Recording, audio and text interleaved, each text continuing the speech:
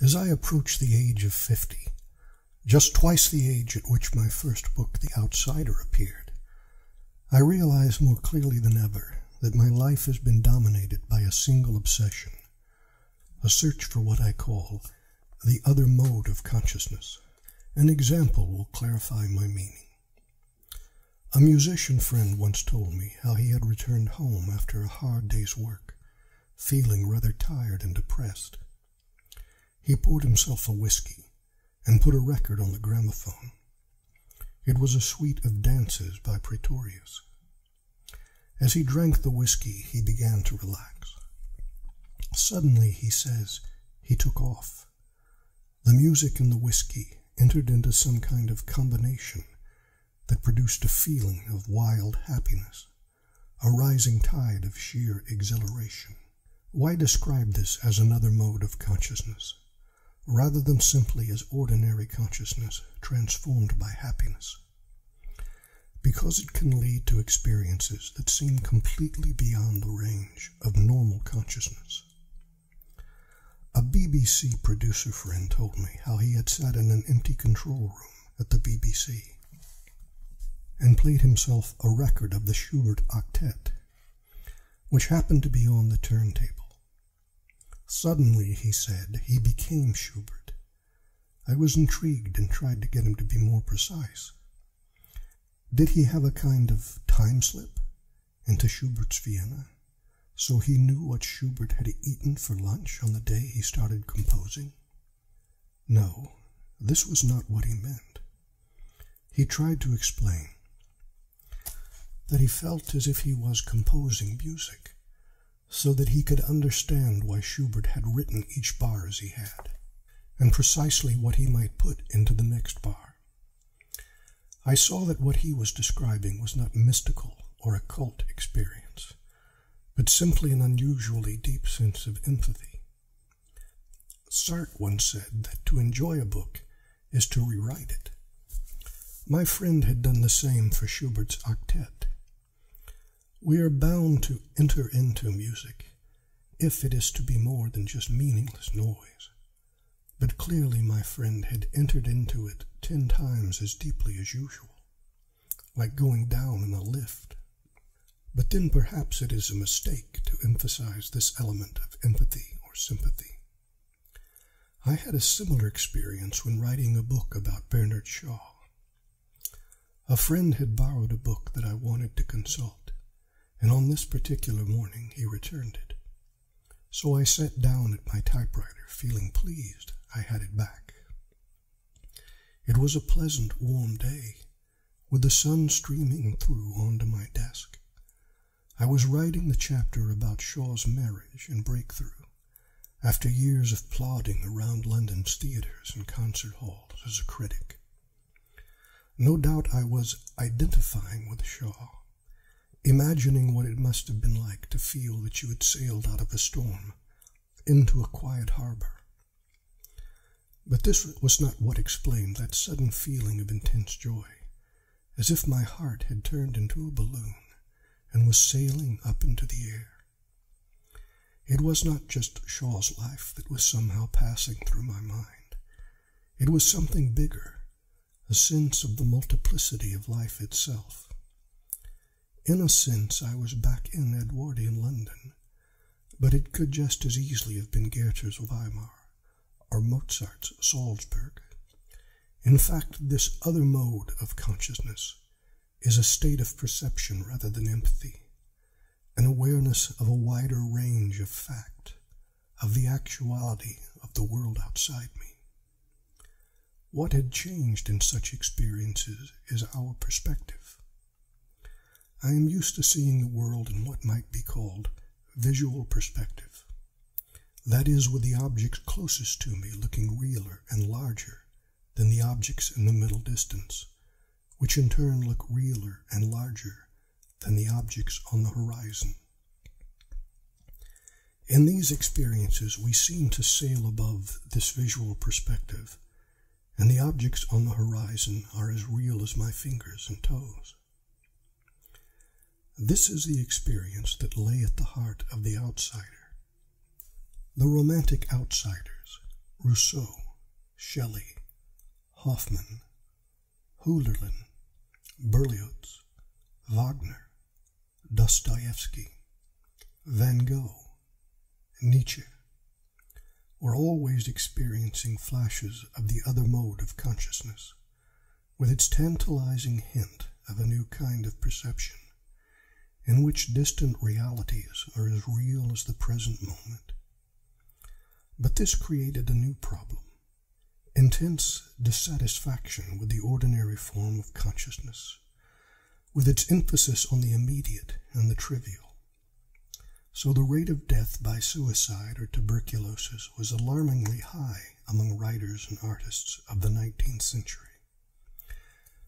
Many of them seemed to feel that this was inevitable, that death and despair were the price you paid for these flashes of the other mode. Even a relatively latecomer to the scene like Thomas Mann continued to think of the problem in terms of these bleak opposites: stupidity and health, or intensity and death. I was inclined to question this equation. In many cases, the misery seemed self-inflicted. Eliot was right when he snapped, Shelley was a fool. Shelley was a fool to fall in love with every pretty face that came by, a fool to believe that England could be improved by violent revolution, a fool to give way to self-pity every time he got depressed, and to feel that the situation could be improved by lying down like a weary child to weep away this life of care. The same criticism applies to a large number of romantic outsiders. Still, even when full allowance was made for weakness and self-pity, there was another problem that could not be dismissed so easily. L. H. Myers had called it The Near and the Far in a novel of that title. The young Prince Jali gazes out over the desert in the light of the setting sun, and reflects that there are two deserts, one that was a glory for the eye, another that was a weariness to trudge, the near and the far. And the horizon with all its promise is always the far. The near is trivial and boring. Huysmans had made the same point amusingly in Au Rebours, where after reading Dickens, the hero des Saints has a sudden craving for London. While waiting for his train, he goes to the English tavern near the Gare Saint-Lazare, and eats roast beef and potatoes, and drinks a pint of ale. Then it strikes him that he has, so to speak, tasted the essence of England, and that it would be madness to risk spoiling such unforgettable experiences with a clumsy change of locality. So he takes a cab back home. Yet Myers had also glimpsed an answer when he made Jali reflect. Yes, one day he would be vigorous enough in breath and stride to capture the promise of the horizon. He may not have believed it himself, but it still was the correct answer: vitality. In 1960, my conviction was confirmed by the work of an American professor of psychology, Abraham Maslow. Maslow said that he got tired of studying sick people because they never talked about anything but their illnesses, so he decided to study healthy people instead. He soon made an interesting discovery: that healthy people frequently had peak experiences, flashes of immense happiness. For example, a young mother was watching her husband and children eating breakfast when a beam of sunlight came through the window. It suddenly struck her how lucky she was, and she went into the peak experience, the other mode. Maslow made another interesting discovery. When he talked to his students about peak experiences, they began recollecting peak experiences which they had had. As they began thinking about and discussing peak experiences, they began having them regularly. In other words, the peak experience, the moment when the near and the far seemed to come together, is a product of vitality and optimism, but it can also be amplified or repeated through reflection by turning the full attention upon it instead of allowing it to merely happen. The case of the young mother reinforces the point.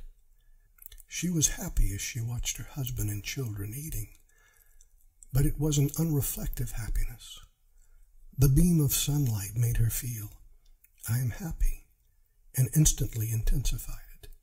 It is as though we possessed a kind of mirror inside us, a mirror which has the power to turn things that happen into experience. It seems that thought itself has a power for which it has never been given credit. This was a major discovery. It meant that, contrary to the belief of the Romantics, the other mode is within our control. Shelley asked the Spirit of Beauty, "Why dost thou pass away and leave our state, this dim vale of tears, vacant and desolate?" The answer in Shelley's case was clearly that he went around with the assumption that human existence is a vast, dim vale of tears, and regarded the peak experiences as visitations of the awful shadow of some unseen power, instead of recognizing that the unseen power lay within himself. What we are speaking about is what Gottfried Benn called primal perception, that sudden sense of matchless clarity that gives the world a new minted look. We find it in the sharp outlines of Japanese art, with its white mountain peaks and electric blue skies. T.E. Lawrence describes one in The 7 Pillars of Wisdom. We started out on one of those clear dawns that wake up the senses with the sun, while the intellect, tired after the thinking of the night, was yet abed. For an hour or two on such mornings, the sounds, scents, and colors of the world struck man individually and directly, not filtered through or made typical by thought. They seemed to exist sufficiently by themselves. Lawrence had also put his finger on the reason that we experience primal perception so infrequently. The filter of thought, of the mind's expectations. It could also be described as the robot, the mechanical part of us. Our robot is invaluable. It takes over difficult tasks like driving the car or talking a foreign language, and does them far more easily and efficiently than when we are doing them consciously. But it also gets used to spring mornings and Mozart symphonies, destroying the glory and the freshness that makes the child's world so interesting. The robot may be essential to human life, but he makes it hardly worth living. The robot seems to be located in the brain. This is clear from the effects of psychedelic drugs like LSD and mescaline, which apparently achieve their effect by paralyzing certain chemical messengers in the brain. The result is certainly a form of primal perception, as Aldous Huxley noted when he took mescaline. He quoted Blake's statement, "If the doors of perception were cleansed, everything would appear to man as it is, infinite." So cleansing the doors of perception is basically a matter of brain physiology. In the mid-60s, I began reading books on the brain. One result was a novel called The Philosopher's Stone, in which I suggest that the secret of primal perception may lie in the prefrontal cortex. But it was more than 10 years later that I came upon a crucial piece of research that threw a new light on the whole question. The result was revelatory.